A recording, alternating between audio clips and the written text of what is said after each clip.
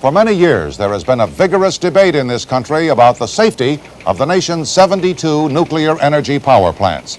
That debate is likely to be intensified because of what happened early this morning at a nuclear power plant in Pennsylvania. Max? Frank, it was an accident at the 3 Mile Island nuclear power plant, which is located on an island in the Susquehanna River, 10 miles from Harrisburg. A cooling pump broke down, and the plant did just what it was supposed to do, shut itself off. But not before some radioactivity had escaped. We have two reports. First, Bettina Gregory. It happened at the number 2 generator about 4 o'clock this morning. Something caused the secondary cooling system to fail. It shut off the reactor, but heat and pressure built up, and some radioactive steam escaped into the building housing the reactor and eventually out into the plant and the air. William Wittick lives across the river.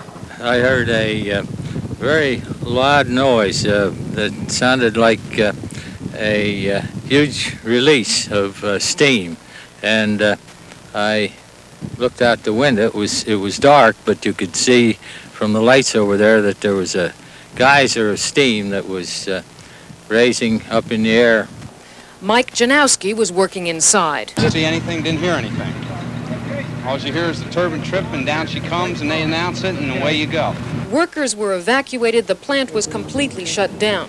A crew from the Nuclear Regulatory Commission rushed from Washington and sped around all day testing for radiation. Workers in their cars were checked and rechecked for radiation. Some was found. Late today in Washington, the NRC said, quote, "There's a hell of a lot of radiation in the reactor building," adding that radiation had penetrated the 4-foot-thick walls of that building and was detected as far as 1 mile away. Officials of Metropolitan Edison conceded some workers may have been contaminated, but they insisted this was not a serious accident. They said only 1/10 the amount of radiation needed for a general alarm escaped.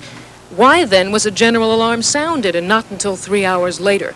Company officials said just to be safe, but state officials were upset that they weren't told of the accident earlier. If there is a situation where there was a perception of an emergency and the Pennsylvania Emergency Management Agency and Council were not notified, we intend to find that out. That would be extremely disturbing. We will make a thorough investigation into that. Officials say they still don't know what caused the malfunction that triggered the general alarm. They say the only thing they're certain of is this, that there'll be an investigation and that this nuclear power plant won't reopen until they're sure it's safe. Bettina Gregory, ABC News, 3 Mile Island near Harrisburg, Pennsylvania. This is Roger Peterson. Most people have little knowledge of what goes on in a nuclear plant and couldn't care less until something goes wrong. Like most nuclear facilities, the one at 3 Mile Island is a pressurized water reactor.